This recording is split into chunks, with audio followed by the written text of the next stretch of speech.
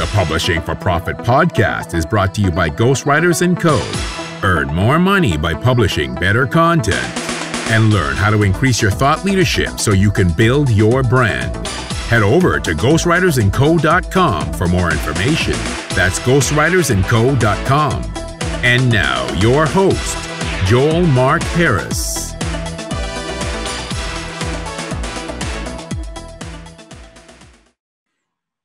Hello, and welcome to the Publishing for Profit podcast. This is your host, Joel Mark Harris. We are interviewing James Gardner today, who is a high-performance coach with LeapZone Strategies. He has a very interesting background. He was a world-class athlete as a rower.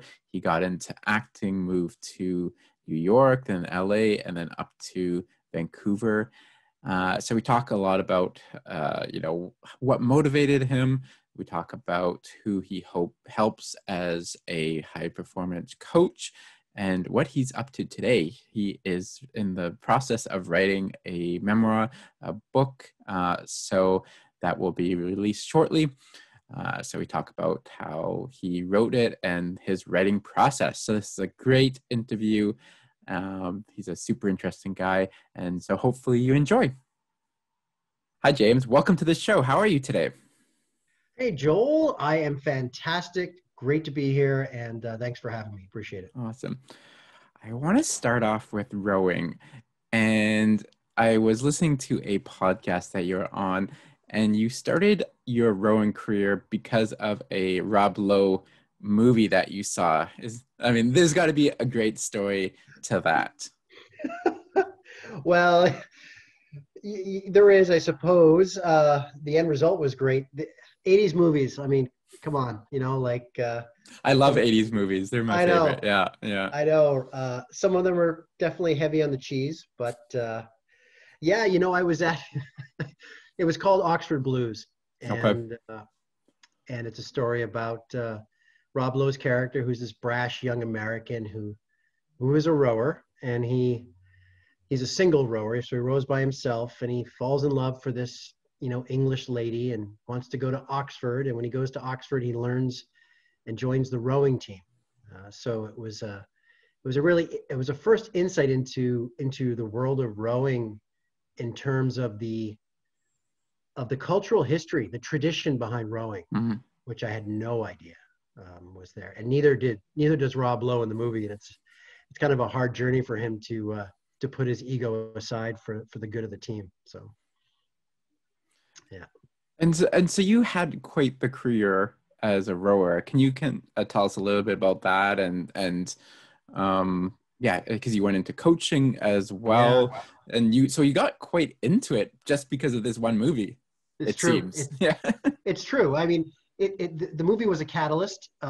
Rowing is one of the few sports still to this day where you can walk on as a freshman at university without ever having touched an oar in your life. Most people come into rowing without ever rowing before the university level, especially in the States where I'm from.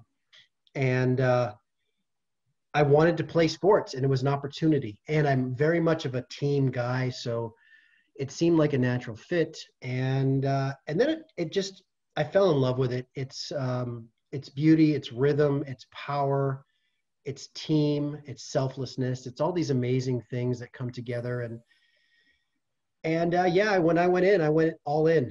And I spent about 7 years going on the university circuit, including a couple of medals at the nationals in the university circuit.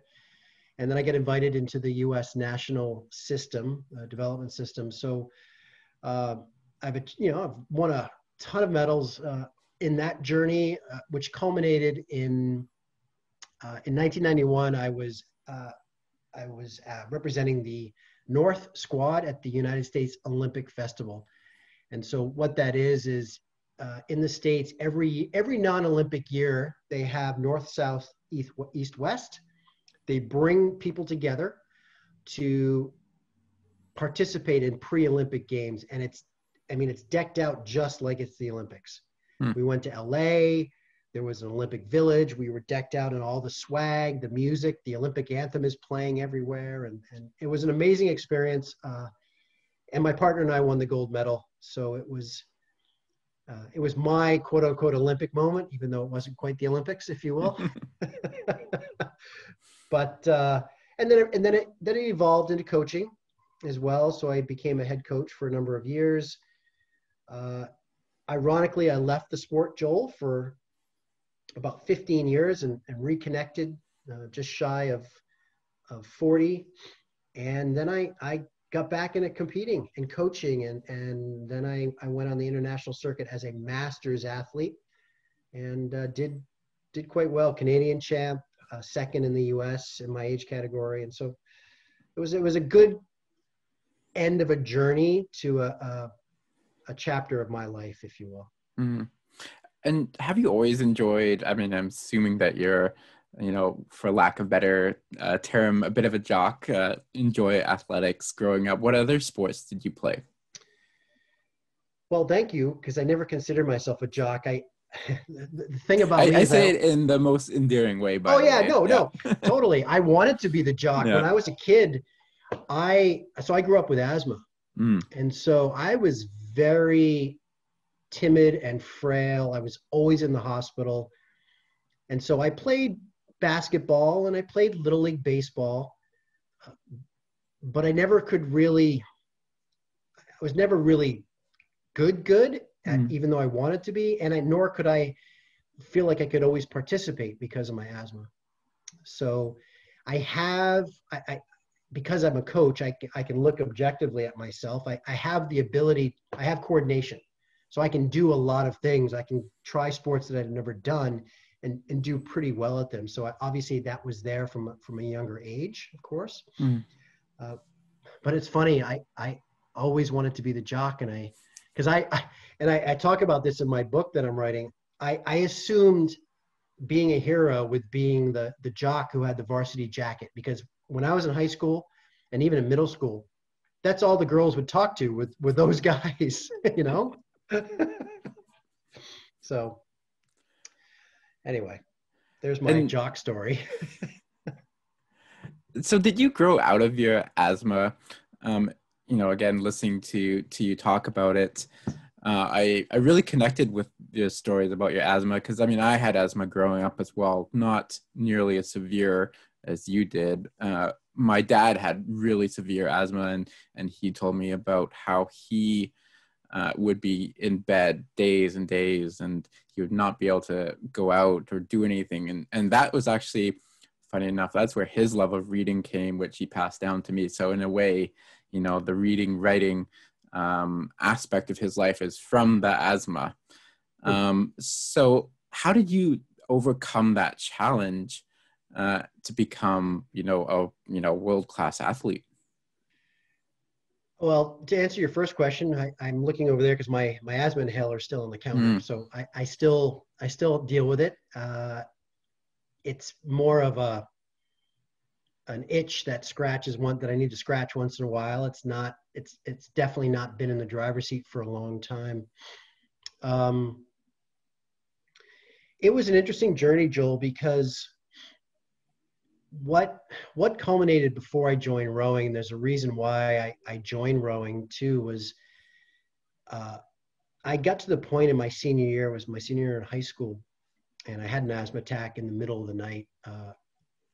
As you know, asthmatics, allergies, all of these things kind of change of seasons. And, so I could sneeze and have an asthma attack. I could cough, my nose would get solid, my sinuses would swell up.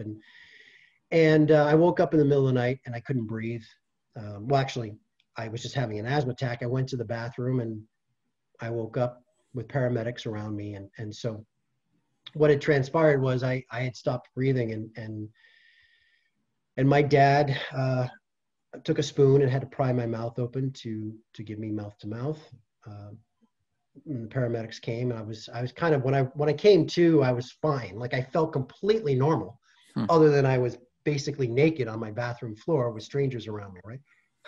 But it was a defining moment for me, Joel, because that the very next day, I had a tennis match in high school that I was playing. And so there was no way in hell I was not going to that tennis match. And so I remember distinctly, it was the one time in my life where I played way above my pay grade. Like I was playing out of my skin. It was almost as if I was playing against the asthma on the other side of the net, if you will. Mm. And I had bloody knees. I was diving. I was making all these shots that I would never make in a normal day. And the match went on where everyone else had finished their matches. So now the whole two teams are watching me and this guy go to 5 sets in the final. Or yeah, in 5 sets, tiebreaker in the final. And I lost. And to this day, though, it wasn't a loss because I won. And from that moment, I vowed that I would never let asthma take control of my life again. And that's why that summer when I saw Oxford Blues, I'm like, I'm going to row. And my asthma specialist said, no, you shouldn't row. And I'm like, I'm going to row. You know, I was called to do it, and it wasn't easy. I thankfully, that's when I got my inhaler. So I got my inhaler right before I joined the rowing team. So that helped.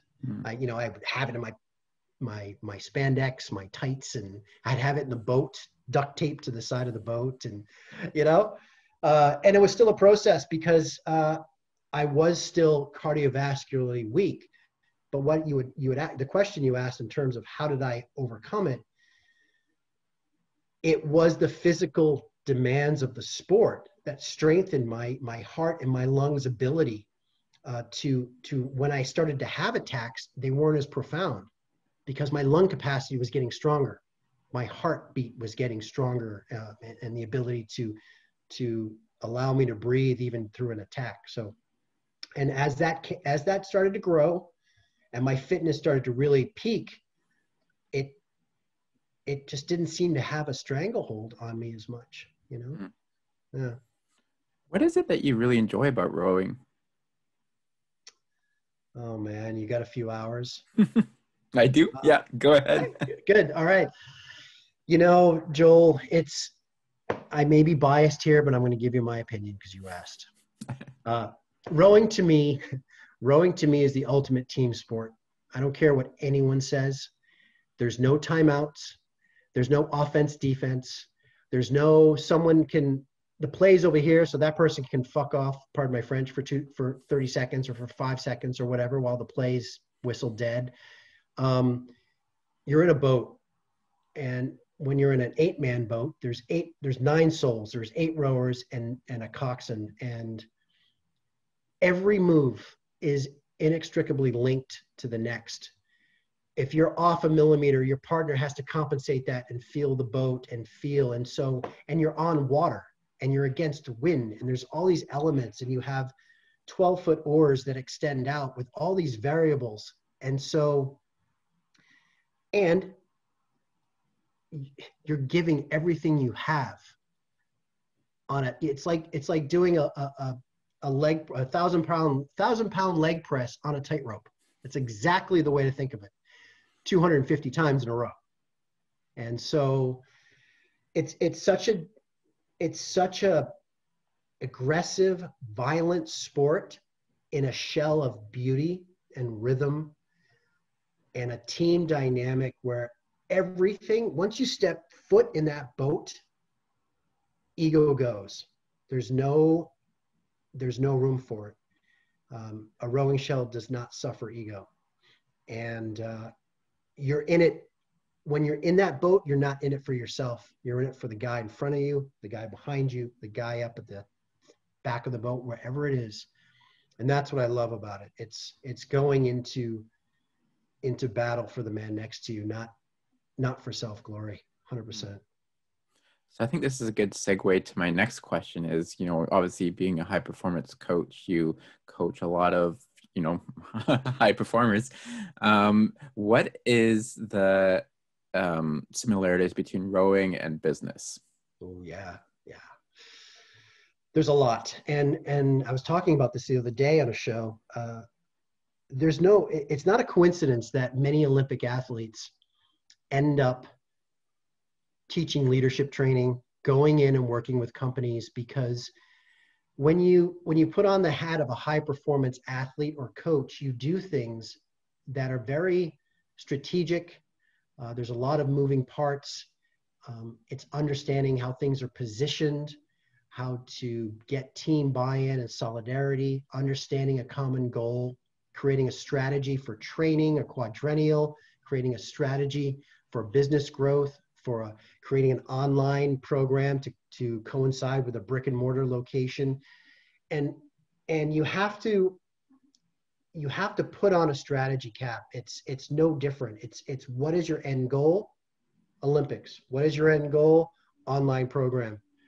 Okay, then we go into periodization training. Okay, what's year one of a quadrennial? What's year two? And you map it out into quarters. Same thing strategically in business. Reverse engineer back. What's your year one objectives? Great. What's your quarterly objectives? Let's work back. What's the ebb and flow of training? And so here's a huge similarity is athletes train themselves, as you know, at a high level. And it's a chessboard. It's understanding different elements of training at different times so that they maximize their ability, and understanding the power of recovery, right? When adaptation happens in growth happens in adaptation phase, and we adapt when we recover. How do we reduce our fatigue index, our residual fatigue as an athlete, so that we can come back and then adapt and grow? In business, it's the same. I have entrepreneurs that are just go, and yet, you know what? They need the recovery time. They need to pump the brakes, take the gas off, reassess, let their body, spirit, mind decompress, recharge, examine your business. Okay, what's working well, what's not working well? Let's course correct. You know, I say this, I use Gary Vee as an example, because when Gary Vee came out, years ago, I'll go back 5 or 6 years, he was all about, I sleep 4 hours a night, I'm going to work all this. Now he's like, that's 4 hours has gone to 8 hours, right? So, and there's a reason, because no one can sustain that. At the end of the day, you cannot redline all the time. You need to understand priorities, strategize. Athletes and business owners also, I truly believe they need to understand their business. And an athlete's, their business is, I'm not just showing up to do what the coach tells me. I understand this training is for this purpose. This is the physiological effect it's going to have on me. This training that I do off the water is going to allow me this. It's going to bring in the strength gains. It's going to, and so smart athletes, good athletes understand the process. And I feel the same for successful business owners and entrepreneurs out there. You have to understand the elements of your business. Especially, Joel, the creative types out there. Mm-hmm. A lot of I'm very fortunate enough to be involved with a heart-led company in LeapZone Strategies, and me being a heart-led human being, I understand energetics and I understand all that. And we work with a lot of those companies, but you still got to put the strategy work in. You need some of that kind of rigidity, some boundaries in there. You can't just be like, the universe will map out. Well, the universe isn't just going to let an Olympic athlete win a gold medal, right? Mm-hmm. So there you have it. So before you became a coach, you went into acting, and that seems kind of like a weird a career path from trained athlete, someone who has gone to the pinnacle of their of rowing. Why? Can you explain a little bit about the thought process behind the decision to going to acting, and kind of a little bit of why you why you decided to do that? Sure. Yeah. I know. I have a few kind of zigs and zags along the way. Well, the thing was when I first took up my coaching mantle, I was still young. I was fresh out of university. I was a head coach at 21, 22, 23 years old. And I knew instinctively, though, there was always a calling for me to do more. And instinctively, I've always, ever since I was a kid, I either wanted to be an athlete or I wanted to be an actor.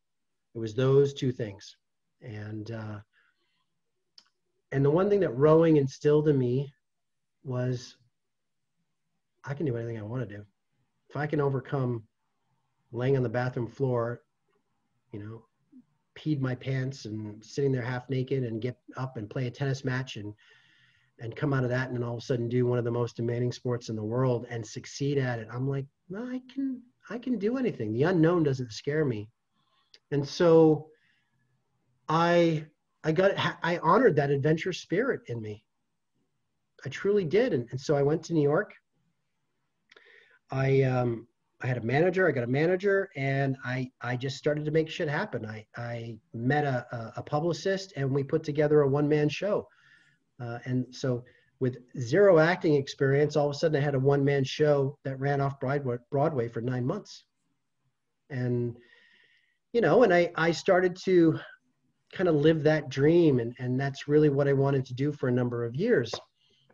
And of course, though, over time, it's a very difficult industry, and there's a lot of rejection and there's a lot of ego and there's all these things that can beat you down. And I will say that back then I was not equipped as a human being to really handle the limelight that occurred periodically and the rejection and the lack of self-worth that occurred. So as most people know that actors always are either waiters or they're bartenders or they're something, right? Yeah. So for me, what I was doing on the side to get steady income is I started bartending. And what had happened was the natural progression is all of a sudden I became a bar manager. And all of a sudden I became a lounge manager, and I started opening up kind of high profile places in New York. And so that to me, being a manager is coaching. You are a coach. And so I was able to I always had leadership in my blood. And so now I was really coaching, but just in a different arena. And New York led to LA, and same thing. And so I opened up a few properties in LA. And when I moved up to Vancouver, I started to become a director of operations and a general manager and running resorts. And it's like being a head coach. It's the same. So you learn the performance I had the performance of sport. Now I learned the performance of the business dynamic of running a team, how to do all those things and understanding finances and allocating budgetary things and all of that nature, right? And so it was kind of a natural progression of the coach that I think has always been in me. Have you always, how do you overcome these challenges? Because I think a lot of people get stopped by the fear of like, oh, I can't go to New York and become an actor. I can't become a world-class athlete. Is it something that's just innate in you, or is it something that you learned? It's a great question. It's a really good question, Joel, because I think it's a bit of both. I do feel everybody has that ability. I do. I'm not cut from a different cloth. We're all genetically the same in a sense. I feel that we have that ability. I think what started for me though is as little Jimmy, I was always a dreamer. Always a dreamer. And I looked at dreams and movies and when I was, swept away by heroes and situations on the screen and that, I'm like, well, why not me? Why not me? And so I've always adopted that mindset of like, well, really, what have I got to lose?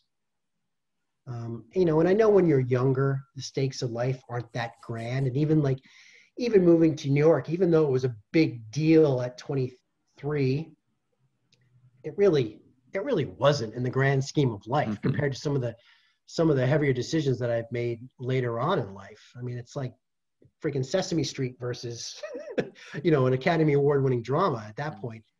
But I always go back to the dreamer, and I do believe, why not me? And that's a tool and a mantra that I've used a lot. And because I can. Who's to say I can't? And you got to find that courage. First step starts with courage, period. Too true. So going back to, so you were a manager, and then how did you make the leap into a performance coach? For business and personal and business development? Yeah. Well, it was really interesting, actually, and very serendipitous. And this is where the acting came back in and opened up another door for me. So while I was running a resort, we decided to do a marketing campaign with Shaw TV, which is a local cable company. It's all across Canada at this point, and do a series of commercials or a series of things where we promoted the resort, and it was going to be done so with a host. And so I was like, okay, this is really great. I love this avenue. The owner told me to go for it, gave me the green light. But I told Shaw, I was like, you know what though? The caveat is, because I was in this world, I want a host that I feel exemplifies what our resort is about. And so I couldn't sign off on some of the hosts that they were bringing to me. So finally I said, you know what? I'll do it. Why not? I mean, okay, I'm uncomfortable in front of the camera. So the Shaw executives were like, and I said, just trust me. And so I did it, and we shot an episode, and they were like, Renee was the sales rep, and they were like, Renee, where did you find this guy? Like, where'd this guy come from, right? So, and not to toot my own horn, but I'm comfortable in front of the camera, right? I've had some experience, so I get it. And so I started to do those spots. And what had happened was, at that time, Joel, I was definitely in a life transition. I was like, you know what? The 6-figure corner office salary, wearing my suits, and that's not floating my boat anymore. And I was really wanting more of that personal growth, development, and inspirational content. And so to feed that and honor that creative spark, I said, you know what? Originally I was going to do a podcast, actually, is what I was going to do. And then I'm like, why don't I approach Shaw about having my own television show where I sit down and maybe interview people? So I did. And the Inspirational 30 was born. And so I had a show that ran for a couple seasons. I had 23 episodes, where I sat down with inspirational people from all walks of life, Olympic athletes, authors, entrepreneurs, wellness advocates. And as I was searching for my guests, I ran into Isabelle Mercier, who had just moved to Vancouver Island, fresh off a very empowering TED Talk that she had done. So she was my guest on season 1, episode number 3. And we hit it off. Of course. And lo and behold, I think it was 4 months after the show aired, I ended up working for her and working for LeapZone Strategies for her company, doing exactly that, taking my performance sport background, my performance business background, my inspirational self-growth and all that, and my acting experience, if you will, tying that all in. Because now I actually, when I work with clients, I do a lot of on-camera stuff with them, right? I help them with their videos and create scripts and content. And so it's all played out perfectly, which is beautiful when you think about it. You know? It kind of ties itself all together, right? All your different jobs, all your different hats that you wore come into play here, right? Yes. And it was, and all roads lead to something. And it was a reminder to me of just that. And I just, I gave a lot of gratitude for that. It's like everything served a purpose. Places that I lived, cities that I lived, mistakes, failing forward moments that led to different doorways of opportunity or self check-ins to get my head on straight and elevate myself. It all led to where I am now, which is finally, is I can truly say, an amazing place. And it took some deep work though. What did you learn interviewing all those high performers? How amazing the human condition is. That is as how vastly different we truly are, and the way people view the world, the way that each of us handles hardship, pain, disease, victory, defeat, all of those things. At the end of the day, though, we're still a soul and we're a heartbeat. And I think that's the beauty of it, is that we're all connected, and especially in this time, I feel like we've probably never been more connected with each other. And that's a beautiful thing, when you can shift your perspective to what the chaos is surrounding us and realize, you know what? There's some beauty. There's some beauty in everything. And is there a typical client that you work with? Well, with LeapZone Strategies, we predominantly work with business owners or business startups. It's geared towards that way, geared towards that. However, I always say, I ultimately never coach a business. I coach people. I coach the person behind the business. A brand is built on someone and somebody's energy and their personality, and so we are in the business of making human beings better. And in terms of clients, we have a cross spectrum. We predominantly business heavy. We don't do a lot of executive style coaching or life coaching. We have some clients that seek that. Usually that's part of what we do with our business sector. Gotcha. And is there a roadblock that you commonly see people come up against, and how do they overcome those? Yeah, well, there's definitely a few, for sure. Wow. How do I narrow that down to a potent couple? Well, yeah. So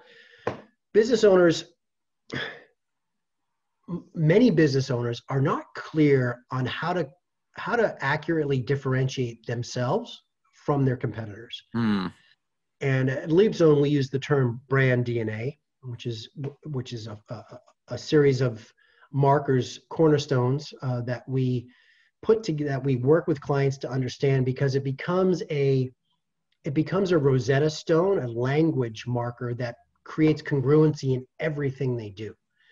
Because ultimately, you can have the best product under the sun. If you can't actively convey that and convey how that product is different and why someone should desire to work with you regardless of price, you're setting yourself up for failure. So clear, concise language is huge, because many human beings, many of us, don't necessarily like to talk about ourselves. So they don't want to embellish. They feel like it's my ego. And it's learning to coax that out of, to say, hey, you are unique. We need to create that uniqueness in a language which will serve your client base. So that's a big thing that I see. The second one would be, a lot of people are not crystal clear on whom they're talking to, their ideal clients. So we use the term the jungle, and a lot of times, especially business owners that are startup, they want money. Hey, I gotta take people in. I'm not going to turn away any business. And so they just start speaking to the entire jungle. And, if they can get clear that, my services can best serve a lion, a tiger, and a giraffe. And I understand equivocally what each of those three animals, what their pain points are, what their client avatars are. Then when I do my marketing, I know how to speak to that lion, which is going to be different than how do I speak to the giraffe and how do I speak to the tiger. So ideal clients, and the power of saying no. There's so much freedom in saying no. These are my boundaries. These are my clients. This is my time. I honor myself. I'm not going to work 12 hours every day, right? The power of no and creating boundaries is huge.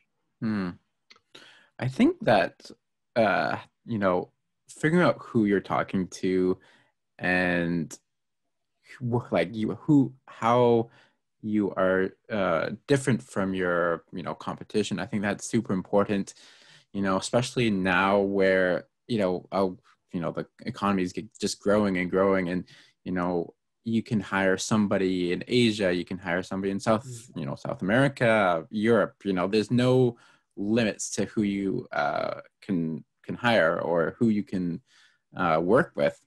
And so I think that though, it's very hard because now instead of competing with, somebody in Vancouver, let's say, or Vancouver Island, you're competing against the whole world. And that's very daunting, I believe, for business owners because, they have not just distinguished themselves from, their competition locally, but globally as well. Yes, Joel, 100%, especially now that the rules have changed, where now everything is remote. And now it's like you need to speak clearly, concisely, impactfully, and really get to the emotional thread of your client. Because people, at the end of the day, people work with us, people buy, whatever it is, it's through emotion. Are they emotionally there? They don't buy with their intellect. They buy with their heart. And so you have to find those clear ways to have that communication and own it. It's ownership. You need to own your identity that you're creating, just like the personal brand walking around. So, it took a while. And the James Gardner that you see now is the same James Gardner you'd see at Starbucks, or the same James Gardner that's coaching $1 million client, or the same James Gardner that's at the gym. There's no differentiation. It's like I've shown up and owned who I am now. Yeah. So how do you work with clients typically and get to where they want to be? How do we work with clients and get to where they want to be in terms of achieving goals? Yeah, if somebody comes to you and says, I'm not sure where my brand position is, I'm unclear about what we represent.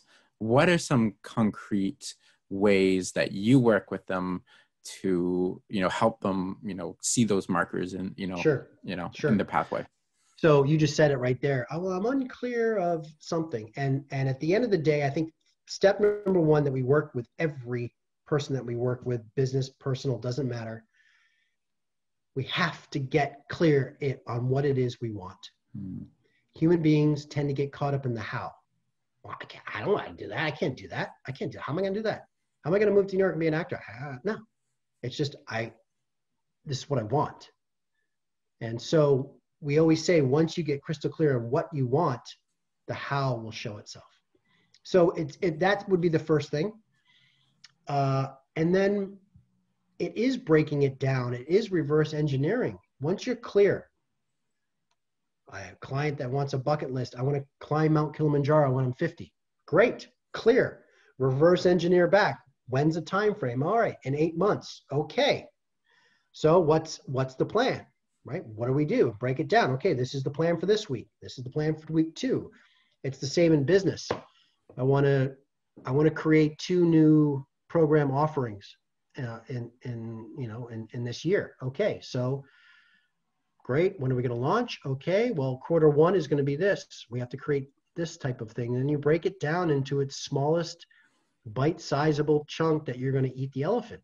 It's no different. And just taking the very first step. whatever step that is, because, you know, I think we all know that first step sometimes is the hardest.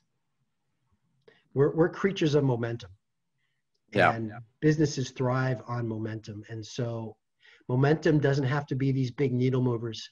It can literally be a baby step.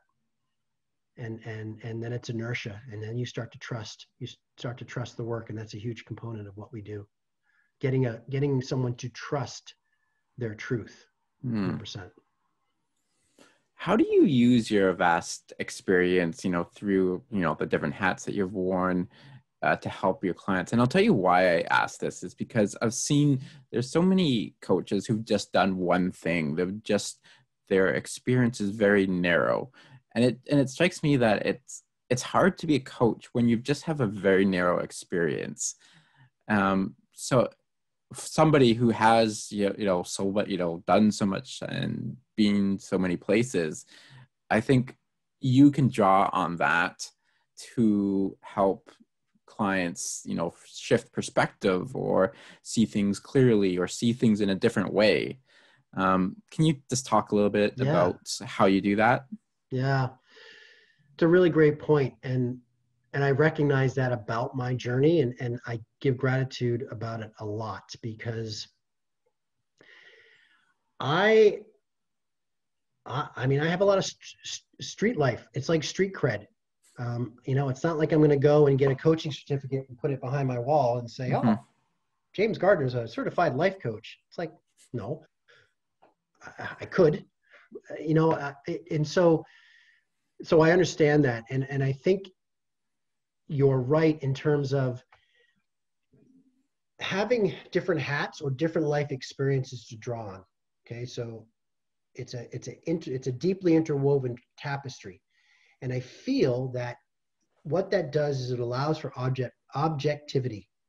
So I can come at situations with my clients from multiple angles of understanding and awareness or intellect to see, okay, how am I going to tackle this?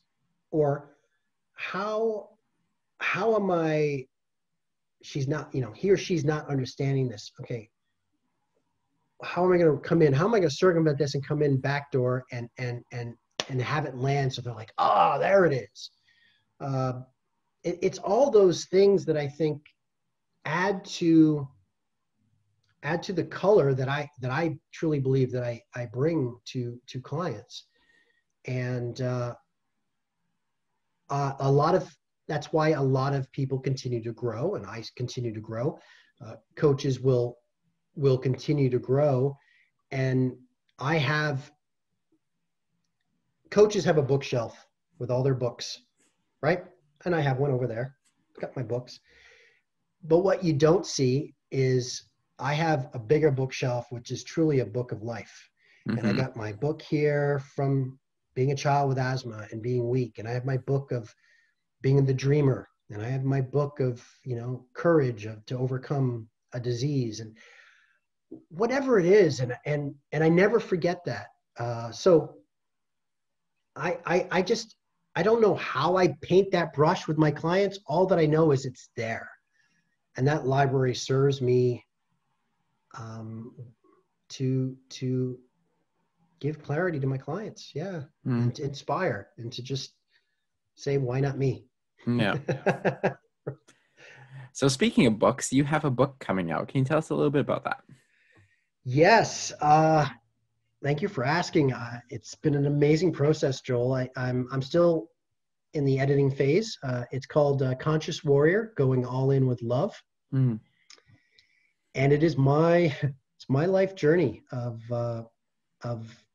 little Jimmy, who in a Rhode Island, you know, growing up in Rhode Island on the East Coast of the States, and it chronicles 5 major arenas that I showed up and learned and you know, from wielding the sword of ego in New York and LA and getting caught up in superficial things and expectations and some major life events that have shaped me, including kind of stepping into my persona now, which is the conscious warrior, which is bringing grace into the warrior mindset, because I was always that guy in the battlefield just kicking ass, and bodies lying on the floor, you know, some deservedly, some not, and because of my ego. And Mm. so, and now it's all about love. And so I'm still that epic human, and yet I do everything with grace and love. So it's that journey, and culminating in, you know, in an event where I decided to leave my family, to honor my truth, and to really, well, to unpack and go into the jungle, as I say, and find my truth, and emerge 2.5 years later into who I am now. And yeah, and it's my story. So it's told with different voices of my life. There's little Jimmy's voice, there's Jim's voice, and then there's James. You know, it's this evolution of my soul. And I bring in the dreamer, I bring in the inner child. And so it's really been an amazing process of reconnecting for me too. Mm. And that's been the most fun for me as well. And so what were the 5 arenas that you talk about? Yeah, it centers around the areas that I lived. So it was Rhode Island, there's New York City, there's LA, there's Vancouver, and then there's Vancouver Island. And in each of those arenas, the warrior went in. I waged war, metaphorically, in terms of battling life and learning things and gaining scars and amassing superficial expectations and creating a false persona over the years. And so, you know, I talk about in the book where the moment I moved to New York was the moment that I said goodbye to little Jimmy. It was the moment that I lost my innocence. And over the years, I get emotional talking about it. That fissure just grew wider of my authentic self, of who I thought I was, who I was destined to be, and the type of person, and the person that I was. And with that jungle event came the ability to reconnect and now honor the man that I always knew, little Jimmy always knew he would grow up to be. I mean, if you don't have to talk about this, but if you want, what created that divide between your authentic self and the person you were trying to be?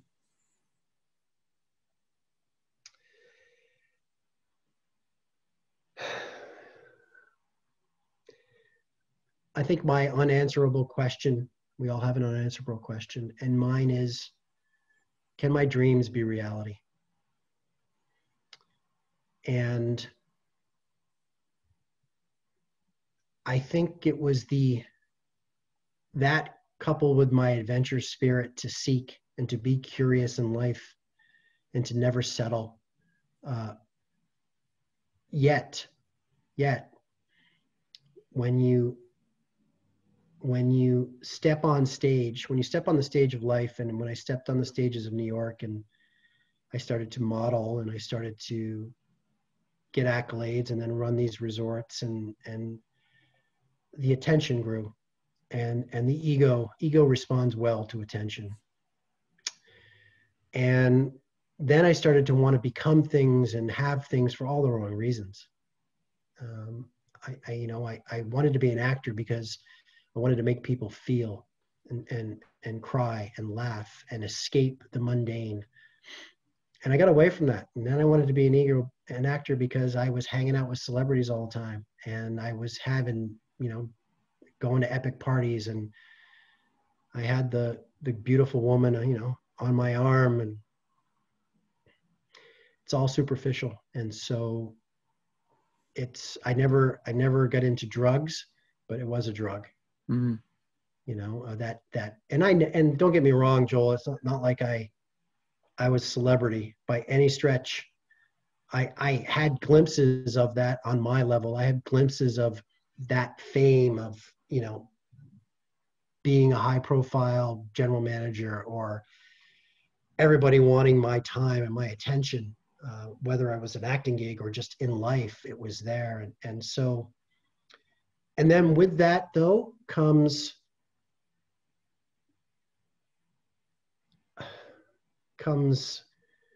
it's not me. And then what happened to me? And then, well, I'm stuck. How the fuck am I going to get me back? And then life becomes a glass half empty. Mm. And then you start, why do I want to get out of bed today? Or, I'm not going to go all in. That was my mantra. I always went all in. And then and then later in life, I started going half-ass in on things. I'm like, that's not me. Yeah. Mm. And it took me destroying my family for a time to allow me to sit in this very place that I'm in now and just sit. It wasn't, we've heard the term dark night of the soul. Well, it was a dark 2 years of the soul. And it was it was a groove stuck in a record, and that needle wasn't budging. Mm. And finally I clawed out of it. And when I did that, when I searched long and hard in the jungle, I used the term tree of life. I arrived at this tree of life. It was this creation of me. It was this rebirth where I just, everything, all the scars and the expectations and the ego driven, all of that melted off of me. And so when I started to reemerge, which is a process, it's not like I woke up and was like, woohoo, right? No. I'm good now. Yeah. I know, right? When I started to reemerge though, now I was consciously aware to just bring back things that served me and say no to the things that didn't. So it was like now that's what I do. I only choose to have things attached to me or my energy that are of the same frequency or higher. And that's it. Yeah. And how was going back during the writing process and revisiting those times in your life? It was amazing. And a short word is amazing. And the long answer, no, not the long answer, but it's something that I think would serve everybody. They don't have to write a book, but if they could go and just journal and sit down with themselves and just write about some memory that comes to mind. Because for me, honestly, that was a new lease on life. It reinvigorated my soul more than I ever thought it would. And even when I had to relive a lot of the shit sandwiches that I had to eat and digest, it's like, no, this has shaped me. It's ownership of all of that. And it's empowering process. I spent the first draft, it took me exactly 5 months 20 weeks and 1 day. And for 20 weeks and 1 day, I wrote every single day. And I have it's in my notebook. I would write down my little numbers at the end of each day and then my week tallies. And so it was an amazing time frame for me to do that. And the amazing thing about it, Joel, is I did it in some of those arenas. So when I started the book, I ended up going to Rhode Island. I spent 5 weeks in Rhode Island where I wrote the Rhode Island half of it because I already started the Rhode Island, but I finished the Rhode Island arena and I wrote all the East Coast arena, which was amazing. And then I finished the New York arena 1 day before I hopped on a plane to come to the West Coast. So the very next day at the airport, I started writing the journey to the West Coast where I drove across the country. I landed here, I sat on my balcony, started writing in August when I came back. And now I was writing LA. I was writing Vancouver, coming up to Vancouver and all of that. So it's been a very serendipitous moment, so much so, and I couldn't make this shit up if I tried. The 20 weeks and 1 day that I finished, well, a year ago, November 2nd, 2019 was when I stepped out into the James Gardner who I am now. Hmm. I finished the book exactly on November 2nd, 2020. Wow. On my kid's life. I talked about it on social media. I didn't plan it that way. I did not plan it that way. It just happened. Hmm. So that was the long wind to say amazing experience. If anybody, you don't have to write a book, you just need to write. It's a window to your own soul. It's a way to self-love, to reconnect to the inner child that I think a lot of us lose when real life comes calling, and it doesn't have to be that way. It doesn't have to be that way. What inspired you to start this book in the first place? It was a podcast. I think it's probably the podcast that you listened to. Was it the Obstacle Course podcast? Was that the one that you listened to? Yes. Yeah. Yeah. Mm-hmm. Yeah. So John and Andrew were amazing souls. They sat down with me, and before we knew it, we had a 2-hour podcast. Yeah, it was long. Yeah. It was a long one, right? Yeah. And because we just started riffing on my life, and it was just sequential, and that was the seed of like, man, you got some interesting stuff there, and you know, a lot of great kind of breadcrumbs and sprinkles of unique things in your life. You should write a book. And I've had a few people mention that, but it wasn't until I did that podcast where I got to relive that was the first time that I actually talked in length about my journey. Mm-hmm. And all of a sudden I'm like, holy H, like, you know, this is pretty cool. Like, I mean, everyone has their own story. Mine's unique to me. And I do know that it's different than different than many. So, and I thought because of my journey to whom I was, from the little kid to the gym, to now to the James and the work that I do, I thought it would be a great inspirational book, and touching and funny and witty, and yeah. I'm curious to delve a little bit deeper on this, but did you set, because I mean, you know, you must be a goal setter, and you know, you achieve so much. So did you set like daily targets of how much you want to write, you know, and you know, when you wanted to finish the book? Yeah. Yes. So I am definitely a strategist for sure. I gave myself permission. Originally, I wanted to finish the book with my writing coach, Tina Overbury, who's amazing. Tina Overbury's been a godsend in this. And she's a great friend and colleague of mine as well. She's been steering me. And originally, I told her that I wanted to finish the book by the end of September, at least the first draft, like the heavy lifting. And we thought it was doable. And in retrospect, I finished November 2nd, like I said. The thing is though, I had days, I just channeled what I wrote. So I was going to say, oh, I want to at least do 500 words a day or whatever. And it was more of time. So for me, because I have a full client roster, I would always get up and I'd have a 2-hour window in the morning. And because I was very blessed to be channeling my story, I would be able to bang out 1,000 words or 1,500 words some days in that time frame, and which is a lot when you're writing. Like writing can be meticulous sometimes. But there were days where I was like, this is a 500-word day. This is a 250-word day. I think I did set the bar. It was like minimum 250. I got to sit down and just write if I have a crazy day or something. And I did. And I had, I don't know, maybe 4 or 5 of those low bar days in the whole process.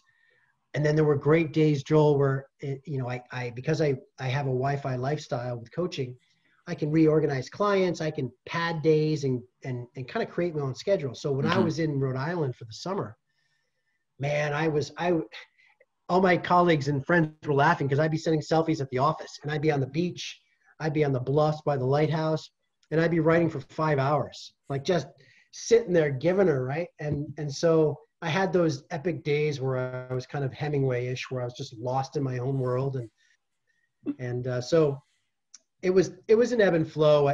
So to answer your question, I mean, I had a strategy, but it was a loose framework. Mm-hmm. The non-negotiable was write every day. Gotcha. That was the non-negotiable. So, do you have a publication date? No. No.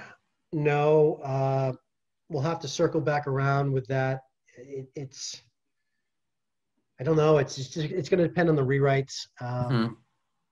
and which is an amazing process in of itself. Now it's like you're all of a sudden I'm making stuff better. I'm like, whoa, this is really good. But it's interesting because now the channeling is gone, and now I'll sit here for 2 hours, but I'll just work on like half a page, Rewording and then right? changing it back. Yeah. Right. And but then when you hit it, you're like, oh man, that's way better. Yeah.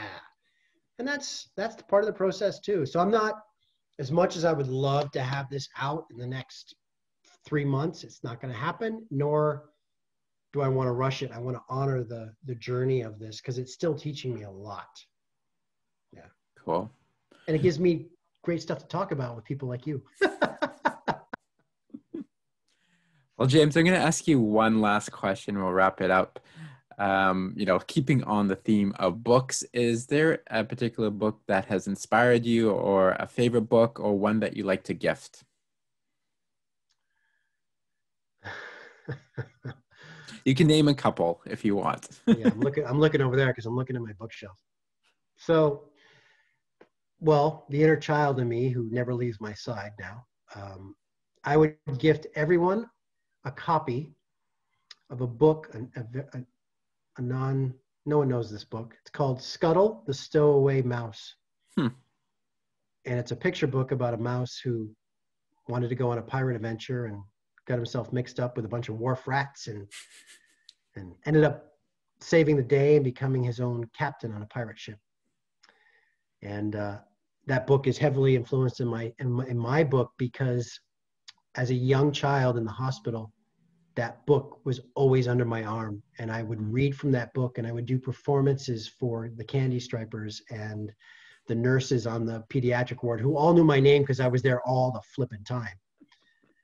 So that book was super instrumental in me standing here today. Obviously, that would be my inner child pick. I'm going to go back to Think and Grow Rich. Classic. It is a classic, and it's time-tested.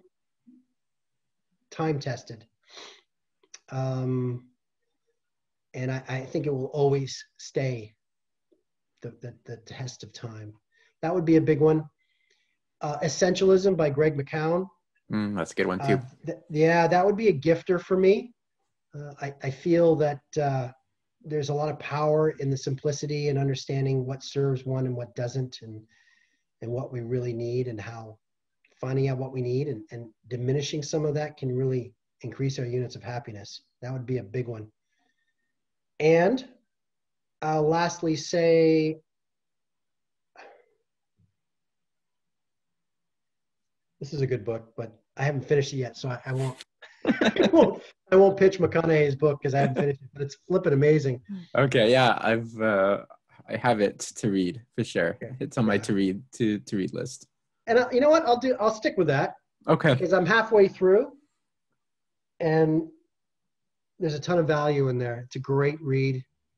It's a great, unique lens on life, and very similar to what you asked about writing for me in the journey, and when I'm talking about journaling, it stems from his 35 years of keeping journals, I think it was, of all his just musings. Yeah.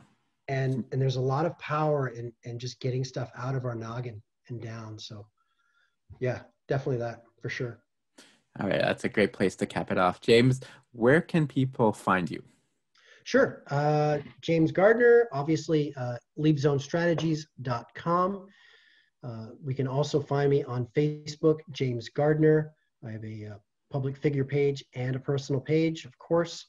Instagram is James Gardner underscore. I think it's 3. It has to be 3 underscores because that was the only way you get James Gardner. So, but obviously James Gardner is out there. Yeah, I know, right? There'll be there's keys in there like rowing and LeapZone, and you'll find the James Gardner you need to find. So, yeah, absolutely.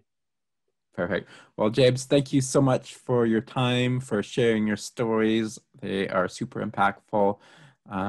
And have a great day. Thank you, Joel. I really appreciate giving me the space and allowing me to show up and be heard and seen. Thank you very much. Thank you for listening to Publishing for Profit. Please like and subscribe on iTunes, Spotify, or wherever you get your podcasts.